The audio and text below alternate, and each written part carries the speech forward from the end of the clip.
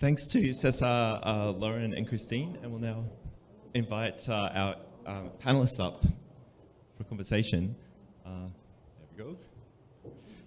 So I'll introduce everyone. We have Jonas on the end, Jonas Yanomagi from the Interactive Advertising Bureau. He's been with them, working with them since 2017. And prior to that was head of media strategy and operations and head of media at REA Group. His digital career began in a startup in 1999 and then went on to found WebAds UK, a specialist business and financial digital sales house, and then moved to High Media, Europe's largest independent ad network, with access to almost more than 150 million unique users. He's been in Australia since 2012. Welcome, Jonas. And Charmaine Griffiths. Here next to me is the Growth Director for Australia and New Zealand at VML YMR, a global marketing, communication and advertising company with a rich history stretching back to the 1920s. I think that's right, isn't it? Yeah. Australia's oldest ad agency, yeah. Charmaine has over 9 years of experience spanning creative, media and consulting sectors, and as Growth Director focuses on identifying and unlocking new business opportunities in a fast-paced landscape of media and entertainment. Just down the end here is Richard Warwick, Head of Digital and Partner at Custom Media, a Sydney-based independent media agency, and Richard has worked in digital advertising for over 10 years, helping a diverse range of organisations develop effective advertising strategies, execute and measure success across digital channels. And Jean Burgess, the Associate Director of the ARC Centre of Excellence for Automated Decision Making and Society, here with us as well on the panel. So I wanted to start off by saying we're quite familiar, I think, in a general sense with this idea that digital platforms collect our data and they use that data to target ads. But I wanted to ask each of you who've been working in the industry over the last decade or more, how has this story developed and changed? And particularly, what do you see as the crucial developments or the crucial moments of change in recent history? I'd like to go first. Get us underway. Richard. Thank you. Yeah, we're on. There. Sorry, just muted it. Yep. Good morning, everyone. So look, from my perspective, I think there's been a tremendous amount of change over the last 5 years, and I expect that change to continue for at least the next 3 or 4 years. There's obviously been big adjustments in terms of the landscape, locally and internationally, and things like changes to privacy laws, which we know are imminent, are also going to have a big factor in terms of the types of campaigns that we run and how we run them. But from my perspective, one of the biggest changes has probably been a shift from a performance mentality amongst a lot of advertisers to more, I guess, old-fashioned brand marketing, and to not be so reliant on things that you can measure easily through digital platforms, and move back towards more holistic measures of success. So business growth and overall sales and things like that. And I think how that relates to the work that you're doing is probably a lot of the systems that platforms such as Meta and Alphabet have set up, is they're going to need to change to be less specific in how they target people, and be much more general in terms of that approach. And as advertisers, probably to be a bit more, bit less obsessed with, I want to be really targeted about who I'm reaching, and I want to send this specific message to this person, and instead go back to thinking about broad groups of population and how we're going to reach them and message them. And would you say it's driven by two things? One is the changes in the privacy landscape, but also advertisers were measuring really specific things because platforms were letting them, and now they're reflecting on that and saying, wait a second, what's the value of it? Absolutely. It doesn't work. Right. So that performance mentality it has been bad. It's gone down a path where instead of actually thinking about what ads we're showing people and how people might respond to that, it's, well, if the system tells us that we're getting one person clicking on it, a click is a good thing, therefore we'll try and get more of those. And it leads to these kind of perverse outcomes where you're showing ads to people based on their probability to click on it, which a probability to click isn't a level of engagement or interest that has a positive business benefit. So I think it's marketers waking up to that, and I think those of us in the industry have been trying for a long time to move them back, back towards the light in terms of where you should be spending your money. The other factor is on the commercial side is consumption across traditional channels is going down, as people know, but there's still big advertising budgets that need to go somewhere. So a lot of money that used to go into things like TV is now going towards digital, and advertisers want the same outcomes they used to get from TV in digital environments. So platforms, if they want to get some of that money, they have to offer solutions that are more similar to what advertisers were getting from TV. And I think platforms are getting smarter about, hey, it's not, we don't get growth through being increasingly targeted, we get growth through scale. So we need to be able to provide impactful messages at scale to advertisers. Yeah. Charmaine? Oh, no, it's on. I've muted myself. Yes. Brilliant. Yeah, I wholeheartedly agree with everything you just said. There used to be a very tired joke in a lot of the agencies that I worked in that, oh, I just wish we could go back to when the Australian Woman's Weekly reached 1 million people and you could just buy that one ad and reach 1 million people. So the game that we've always been in is reach. We wish that it was easier. We wish that we could buy one TV ad and, you know, still reach a couple of million Australians. I think we all got very excited there on, you know, the industry is built on art and science. On the science side of it, we all got very excited for a number of years of, you know, hyper targeting. But really, when you come back to it, reach is what we need to do. And I think that the balance of, you know, traditional channels losing the volume of people that you need to be effective at scale, digital platforms starting to scale up has seen something very interesting on the art side of the industry. So often there was a consideration that, you know, a TV screen was a greater canvas or a more impactful canvas or a canvas that you'd be excited to show your mum that you had, you know, made an amazing ad for.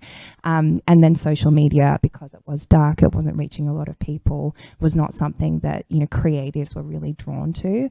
I think that I always talked about it as sort of horizontal creatives and vertical creatives, and there was a real distinction in the industry for a long time. I think we're finally at a point now where the vertical creatives are seen as prestigious and impactful as your horizontal creatives as well. So we've always been in the game of reach. It's just now that getting that reach and getting that scale and kind of playing in the dark sides of digital and what you can do there is a lot more sophisticated and nuanced. Yeah, but this has been part of an evolutionary process, I think, based upon the capabilities driven by the benefits of programmatic in particular as a mechanism to be more efficient and effective, to integrate data of all types, shapes and sizes into what you're doing, to have more controls for both buyers and sellers.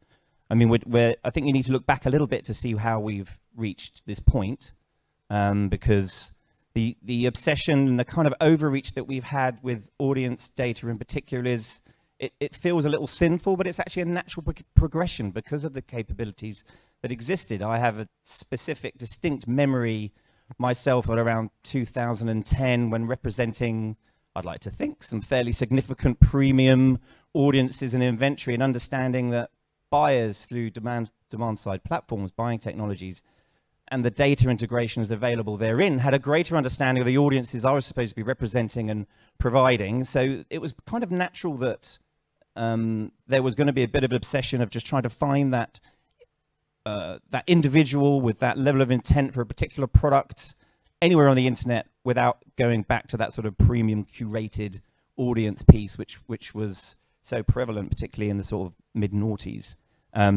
So yeah, yes, we've had to learn from that, and we're sort of growing up and maturing as an industry as a result. But I think there's some reason for that, and we've learned a lot from it.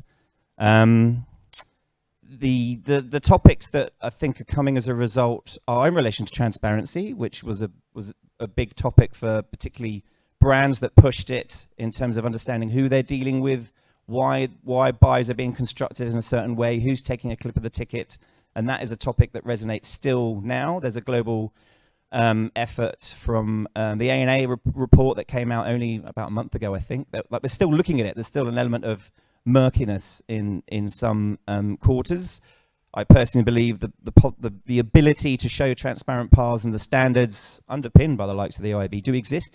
that commitment can be there. The declaration to sort of declare yourself as a participant within programmatic campaigns is possible. You can see all the hops all the way through. So, and actually, to Christine's point on sustainability, that's something that's going to take transparency to the next level, because brands have an expectation that the Scope 3 emissions of their partners with whom they work with need to be as minimized and as measurable, actually, as possible. So that's a topic that's coming.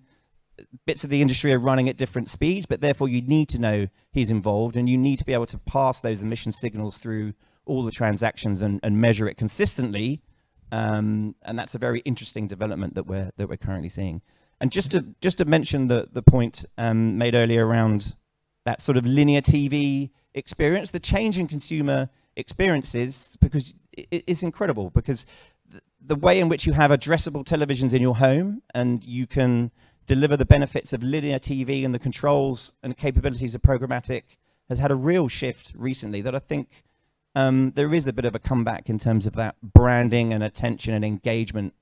That's very true. And audio's come of age. That is happening, and it's wonderful to see. And even out of home, big digital addressable screens.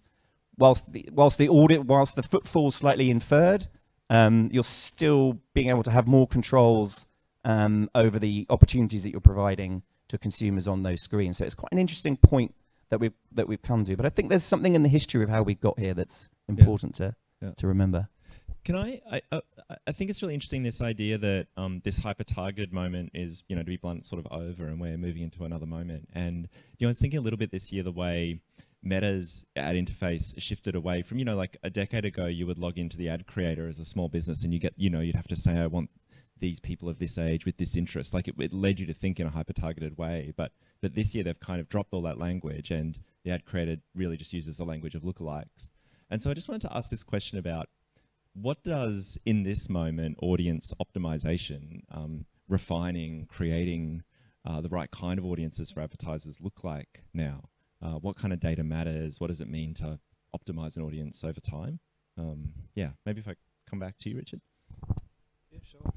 I think it's certainly less prescriptive than it used to be. So at the moment, it's much more, I guess, broader. So if we use Facebook as an example, that was like the plaything that after what I guess was 2015, or the Trump campaign essentially killed that for everyone, because they were too targeted, they ran too many ads, and Facebook had a lot of pressure to say you can't let people run campaigns like this. Yeah. And so the shift has been away from, okay, we need 1 million different ads for 1 million different potential audiences, to being much more general. Now, the issue that I guess we have, and one of the issues that you're looking into, is if we're being less prescriptive, we don't understand those audiences as well as we used to, because at least we would go, okay, we're really confident we're reaching this type of person and this message is appropriate for that type of person. So say, men 18 to 34 that like cars, for instance. Whereas they're moving to things like lookalike audiences, where the idea is you would give Facebook your data in terms of, here's all these people that are our customers, or we know are really hot prospects for us, and you can go out and model and find those, and we don't really need to understand who you're going after. And that's bad for media buyers, obviously, because we want to understand who that is, because we don't want to be reliant on Facebook all the time to find that audience, and we want to be able to build on it and spread that out across other platforms and environments as well. So I'd say that's sort of where we are at the moment, and the way the place we're heading is more and more obscurity, and so that's something that I think is going to be an issue, and probably something that will be a focus of your work moving forward. Right. Just want to jump in. Sorry. So the capabilities of hyper targeting within certain environments are, in my opinion, as rich as ever. It's just that companies are more responsible and mature, particularly the massive tech companies, because it's all privacy by design now. So there is a perception piece there, And there is a little bit of, if I'm allowed to say it, sort of dumbing down of the process. If you look at Google's Performance Max product, it's kind of a hit the button, it's going to get better, but you don't actually know how. The other point is signal loss. So signal loss has been happening for a while. Apple iOS, huge limitations there. Safari has always been the case. Mozilla Firefox has pretty much always been the case. And then you've got the third-party cookie changes to come. It's pretty much confirmed that Chrome will make that decision in H2, sometime in H2 24 calendar year. So that's to come, and that's another reason that you simply can't attribute as accurately. So it's a reason for you not to be too performance adverse, because you just don't know. It's going to be sort of very cohort based. So just bear that in mind, because that's such a huge change that's coming. Charmaine, on this question of audience building? This is quite a boring one, but often the actual answers are a little bit boring. So if you think about the operational cost, so let's take ourselves back to the glory days of 15 years ago, when you did one big television commercial, you did a bit of newspaper or magazines, a much simpler time. But if you think about the actual art of that, so how many ad formats there were, how many things you actually had to produce for a campaign, it was quite small.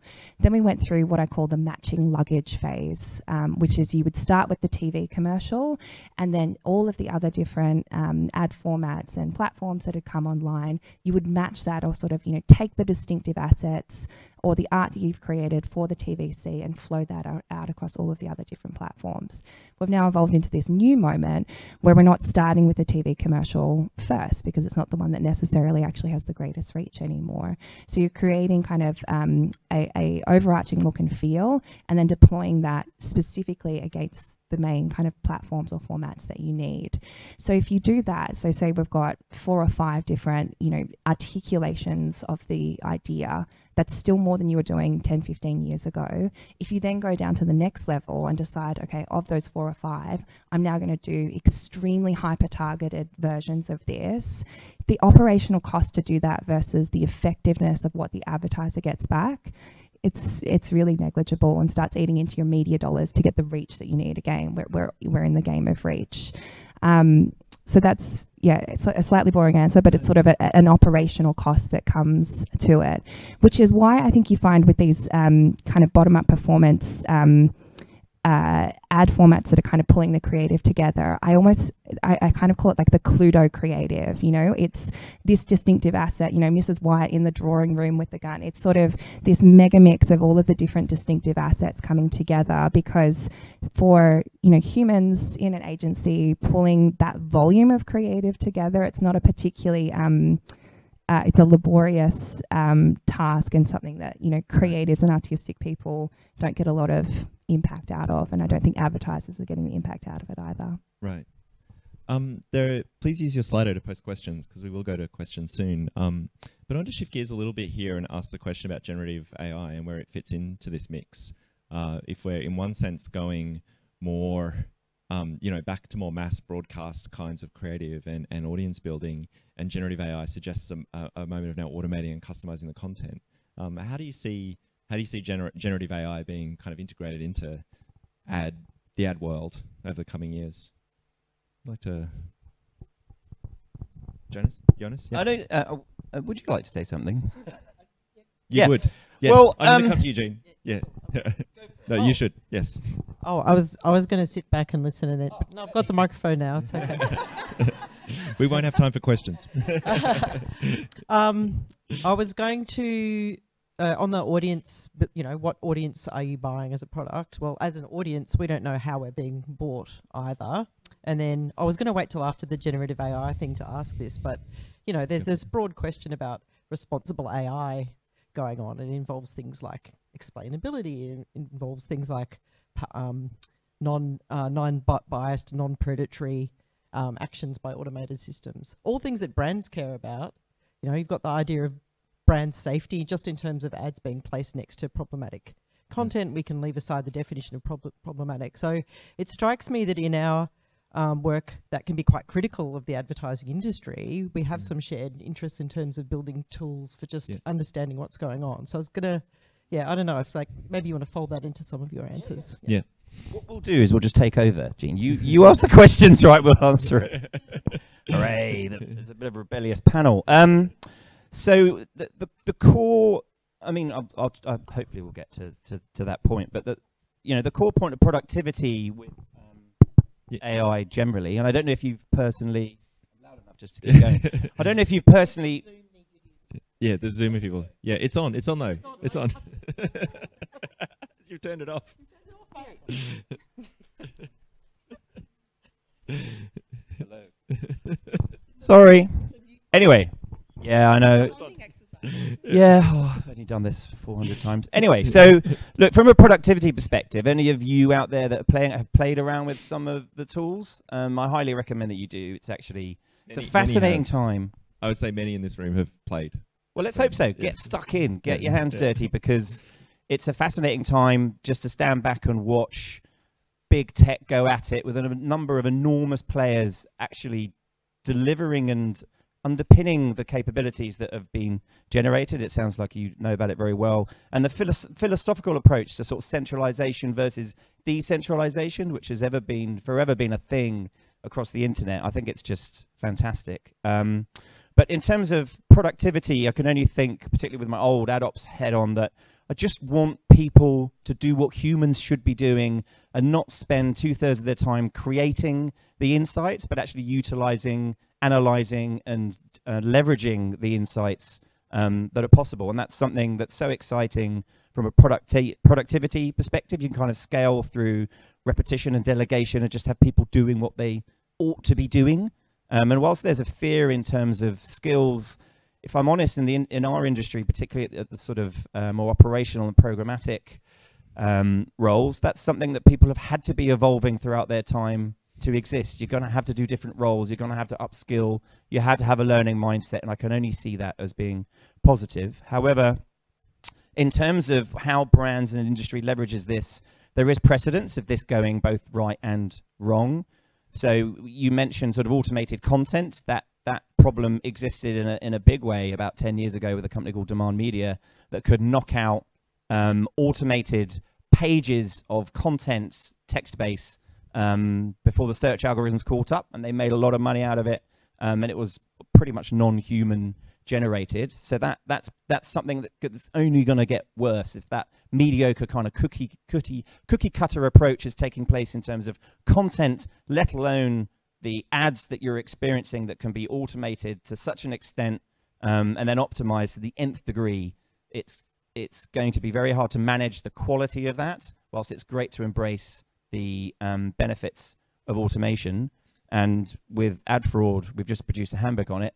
That's another issue altogether, because it's an arms race in which I only feel that these capabilities will be more of a problem than part of the solution.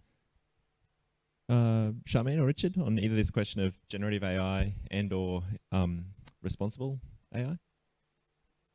Responsible, explainable, observable? Yeah. What have we done to it? It's testing. See, test and learn is what we live by.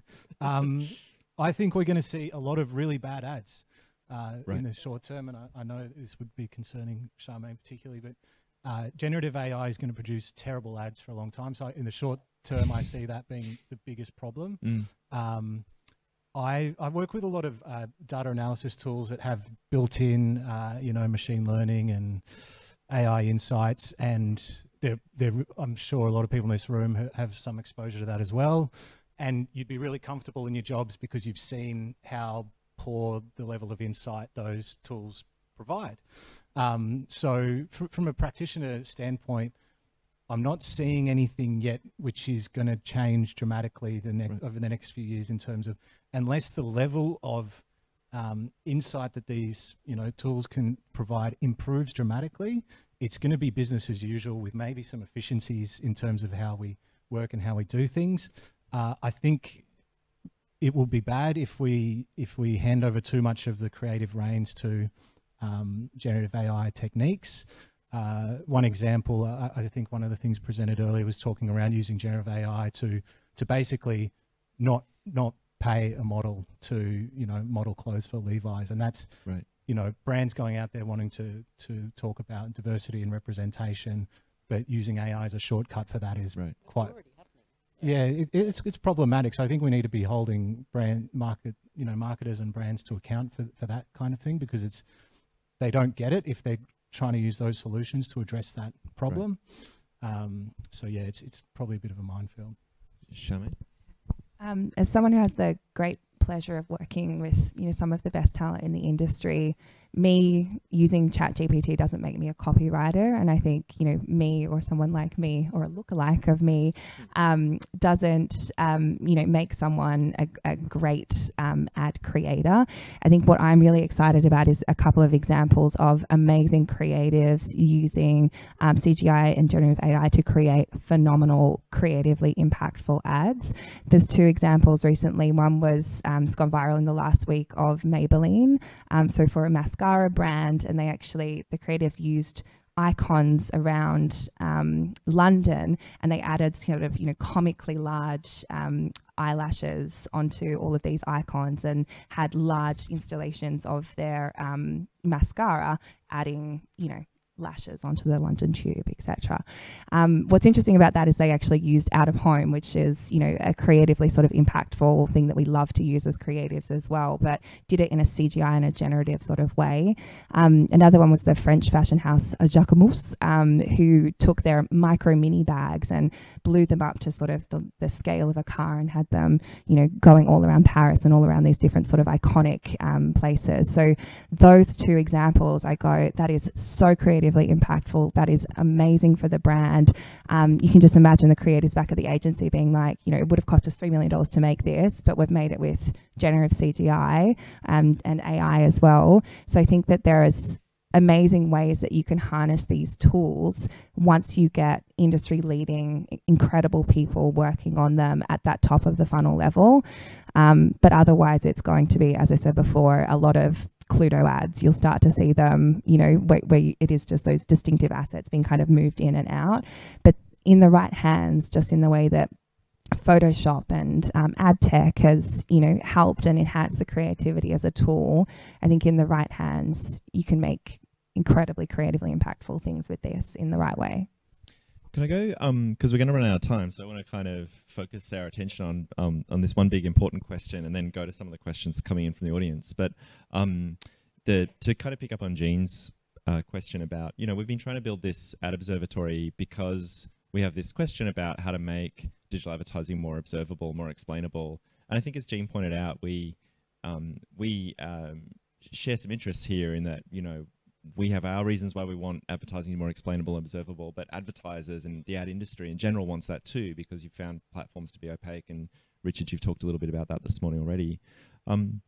So I wanted to ask you, you know, what kinds of explainability do you think are really important for the industry and the public? And if you were building an ad observatory that was kind of fit for purpose over the next 10 years, like what's the killer feature, or what's the killer aspect that it needs? Just so I'll ask you to make your kind of sharp answer to that, so I can go to some of these questions.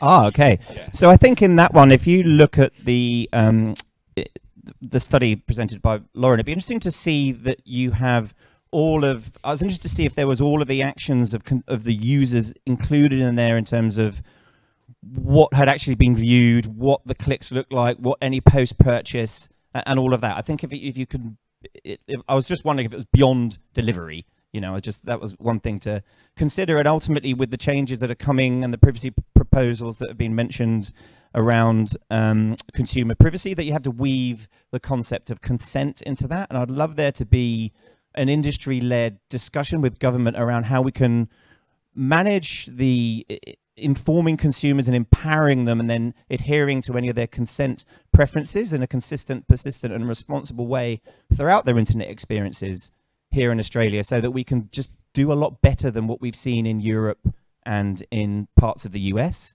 to really sort of drive forward a better environment for advertising generally in digital. I'd love that to be part of the experimentation. Cool. Yeah. Richard, yeah.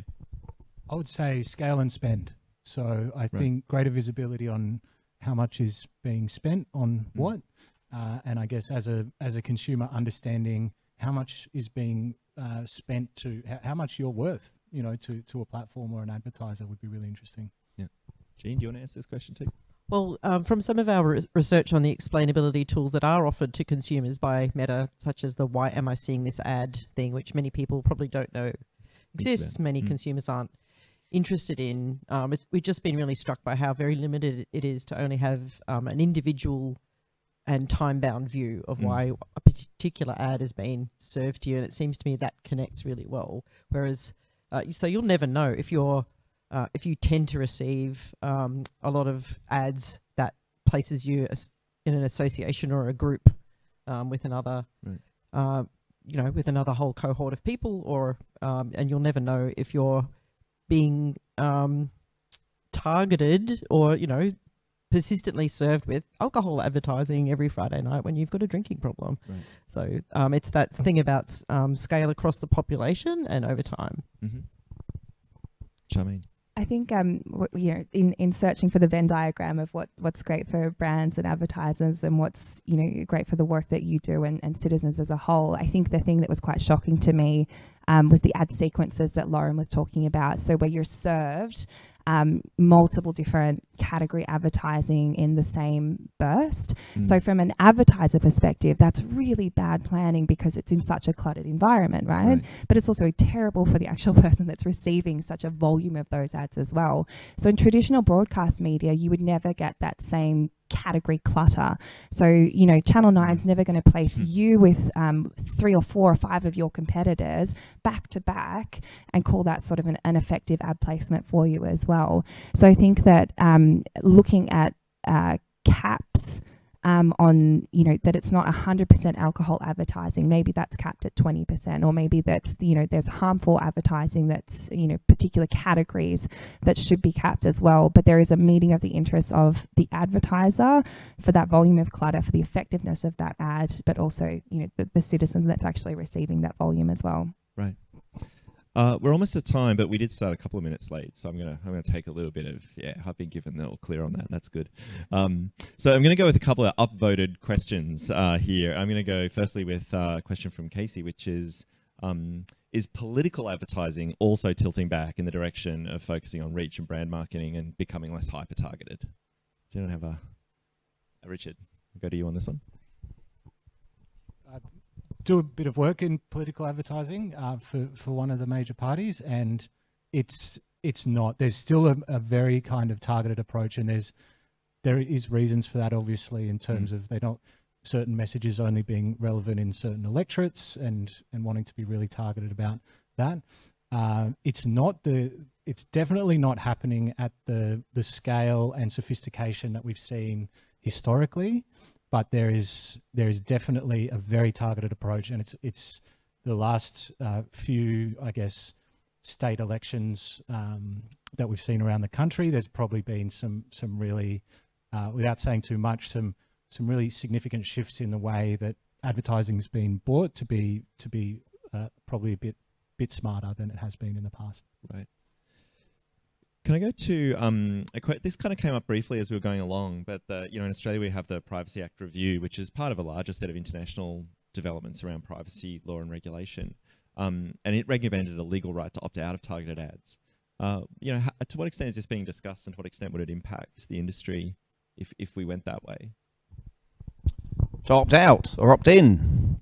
That's the thing, right? Because it's whether they're saying opt out. They're saying opt out because that's actually the current model. So as far as I know, you can, I mean, actually we give the walled gardens a hard time, but if you look at the privacy choices you have within some of the major players, it's actually exceptional. You can see the companies that upload you as part of their custom audiences and opt out of those. You can control what you will or won't want to see. I mean, it's an effort. I'm not saying that it isn't, but there are controls in there in the current situation, as far as I know, is opt out. And whilst it's not as clear as it could be, as I mentioned earlier, I think that's part of the work that we need to do to actually make it more, to give the consumers more control and awareness around what they've got, and then adhere to those preference and act more responsibly. Charmaine, I might go to you on this question because it picks up a little bit on the observation you made about Lauren's, you know, that sequence of alcohol ads. Like, it's from an advertiser point of view, that's not a good that's a cluttered placement. And there's a question here that I think goes along along those lines around the relationship between advertisers and platforms, and it's pointing to some of the historically issues we've seen around, Facebook having to report, faulty video metrics a few years ago, and YouTube having similar issues. And to what extent has that really affected trust between the industry and platforms, and where does that sit in terms of, advertisers trusting and feeling like they have a good capacity to control their placements and understand the metrics and feedback they're getting from platforms? It was there was a strange period of time where digital was really ramping up, but a lot of people were still in traditional, and there was such a stark contrast between the reach metrics that you would get from broadcasters and traditional media and digital media as well. And so it's sort of night and day in terms of what you could see and how it was reported. I think for me personally, I didn't feel huge amounts of blowback on the kind of trust implications of that, because you're looking at the data that I can see on these platforms versus 17 other different platforms that I can get as well. And yes, there was a blip there. Yes, there was an issue there, but can I still get more visibility and more data there than I can across maybe 10 of the other platforms that I'm looking at? Yes. So for me personally, it didn't have a huge impact on the trust and the efficacy of the platforms as well. But, it did make people sit up and take a lot of notice, and it was looked at for a long period of time. I feel like you might have. Yeah. I mean, the big part of the issue there was brand safety, right? The lack of control around where the appropriate contextual environments that your brand was potentially playing in. There's been a lot of maturity as a result, and looking more towards inclusion lists versus exclusion lists, or just leveraging better technologies to ensure that your brand is in the place that you're happy to see it, depending upon your appetite for risk. And that varies. All different brands and agencies have their own media quality approaches, but the capabilities there, I think, have massively improved. And that is another risk of what could happen with AI too, in terms of figuring that out. Because it was interesting when we went through the process as an industry body, and I think at the time I was on the board and working at a brand that was buying and selling, was actually the lack of companies and brands that are actually, even quite large ones, that had stood back and gone, what is our approach to media quality, and what is our level of appetite for risk that we're prepared to accept? It's quite amazing, really. Okay, one more question, because there's two questions and they're getting upvoted a lot here. They're the same kind of question, which is, to what extent are some of the ethical issues that have been raised today discussed within, ad land, within the industry, be it greenwashing or more broadly uses of data and so on? So, what kind of discussions about advertising ethics and responsibility are kind of going on, are really lively in the industry? From my perspective, probably not enough or as much as they should be. For a general statement, advertisers want to do the right thing, but aren't necessarily well informed about how to do the right thing, or where they might be, making mistakes and potentially making mistakes. Particularly when thinking about audiences, the data that they share, things like how profiling an audience for your customers could be profiling addiction, and then creating a lookalike audience on people that are likely to be addicted and maybe aren't even addicted yet. And it's just a real ethical pitfall, right? And I can tell you that there's not, from a marketer perspective, there's not a huge amount of thought going into that. There's much more focus on other things. Yeah. But it's it probably needs to, from my perspective, needs to be more than it is. Can I jump in quickly? Because actually there is a lot, if you can lean in. I'm not saying that you're not necessarily, but there is right now a response required to a data ethics in AI piece of work that I know we're preparing a response for. There has been a response to some of the gambling topics that have come up. That's something that we've put together a collaborative response to. If you look at the work in and around data, ACCC this week, a request around more information on data brokerages which is going to be less operational than the Attorney General's submission requests for the potential policy changes there. But this is all part of being able to lean in, and I suppose that's a lot of what we do naturally. So that it depends, I suppose, how much resource and time you have to be able to commit to those collaborative efforts that are happening pan-industry. But I think there's a lot of engagement there. I suppose it's a question of what that ends up looking like, admittedly. And it needs to be a representative group that's responding to that, not just sort of publisher heavy or buyer heavy or whatever. Thank you, Jonas. We are out of time. So I want to thank Jonas, Richard, Jean, Charmaine, and Christine, Cesar, Lauren for this morning's panel. Thank you all.